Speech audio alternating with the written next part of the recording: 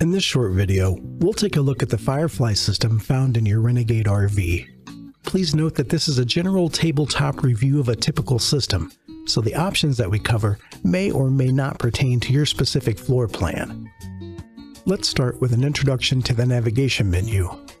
Here you'll find the navigation buttons for Home, Lights, Electrical, Climate Control, Vent Fans, Slides Awnings, and Settings.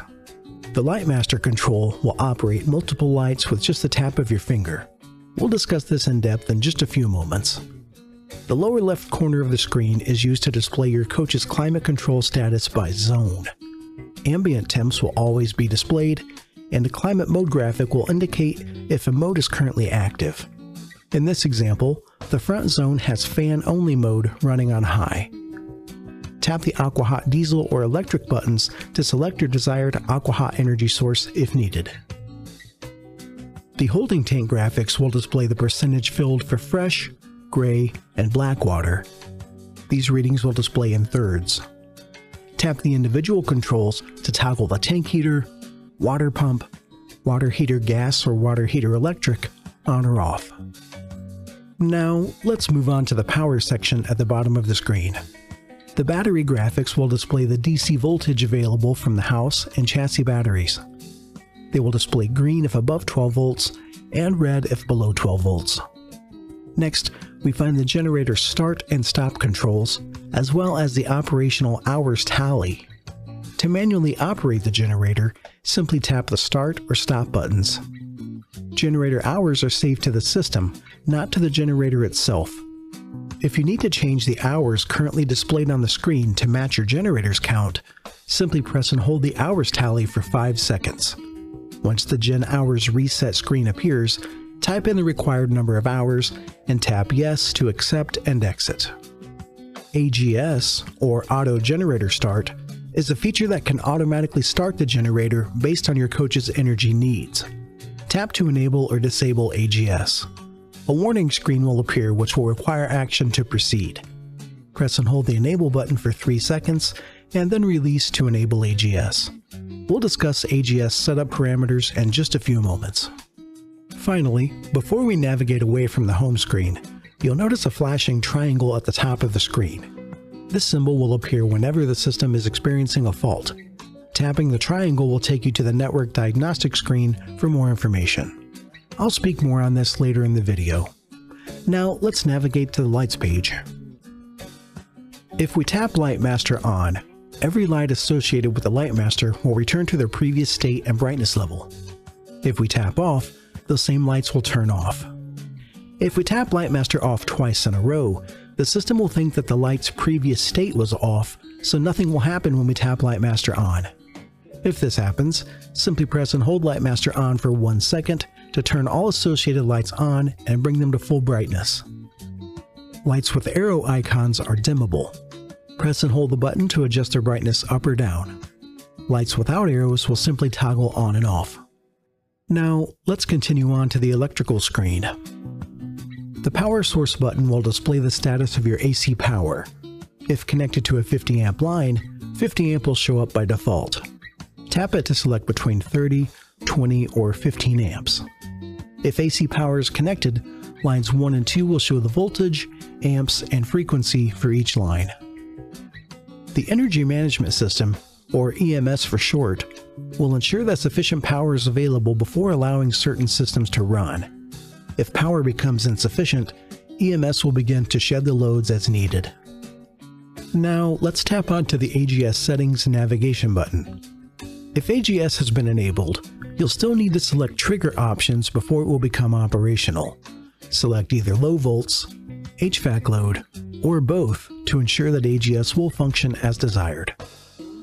Quiet time is a feature that will disable AGS during a certain time period in an effort to keep the area quiet. Tap the buttons to select your desired quiet time range. Now let's take a look at your specific AGS values. Start at volts. The generator will start when the voltage drops to this set point, depending on the time at start volts setting below. Stop at volts.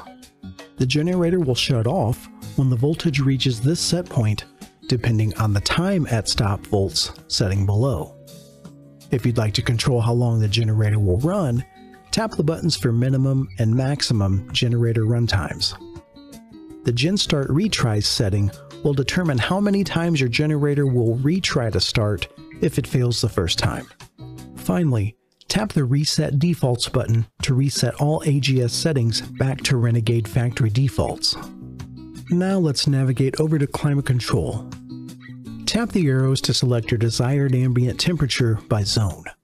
You can select Cool, Heat Pump, Aqua Hot, or Auto to keep the temperature consistent.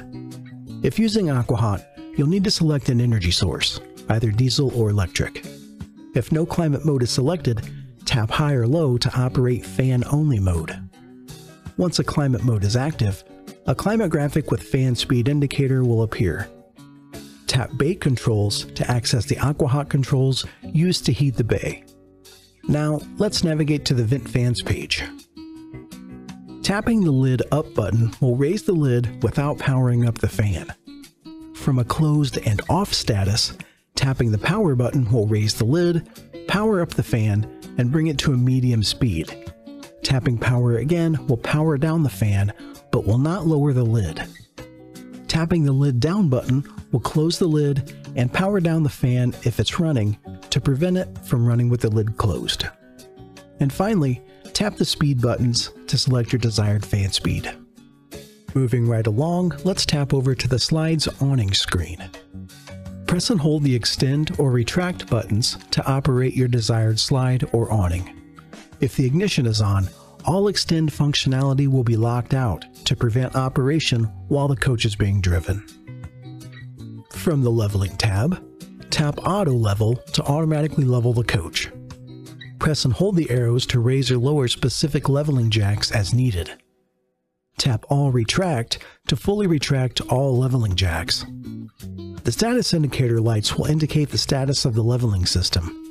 Please see your Equalizer User's Manual for more complete leveling information. Finally, let's tap over to the Settings page. Tapping Mobile App will take you to the VegaTouch Mira connection screen. Scan the QR code to download VegaTouch Mira to your smartphone or tablet. Once you open the app, use the Mira ID and PIN number to connect your smart device and control your coach to within a range of about 90 feet. The network diagnostics pages will use simulated LED lights to show the status of your Firefly system and list any faults the system is experiencing.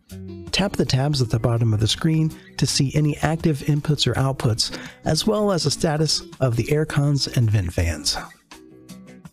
Tap the switch panel info screen to see the status of your wireless switch panels. Wireless graphics will display the health of each switch panel in your coach. A green wireless graphic means that the switch is currently connected to the touchscreen, and red means that it's not.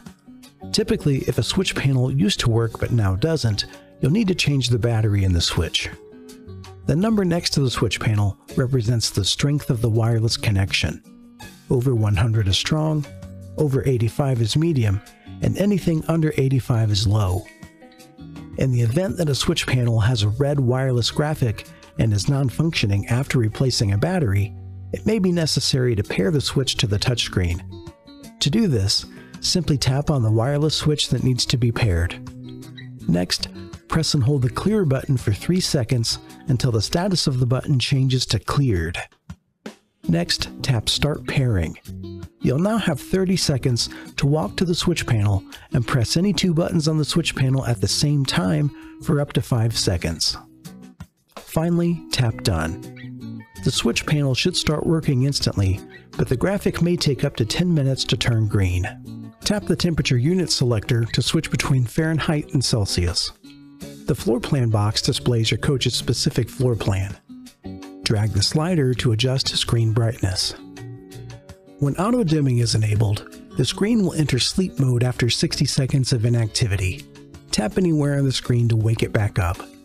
Please note that if auto dimming has been disabled, the screen will still enter sleep mode after 4 hours of inactivity during daytime hours, 5 a.m. to 11 p.m., and after 15 minutes of inactivity during nighttime hours, 11 p.m. to 5 a.m., as a result of a built-in screensaver that cannot be disabled. Tap the cleaning mode to disable the screen for 15 seconds for the purpose of cleaning. Tap the arrows to adjust the system time or select 24-hour time mode. Finally, the GUI and logic controller version numbers at the bottom of the screen are used to determine exactly which system is installed in your coach. Please have this information available before calling technical support.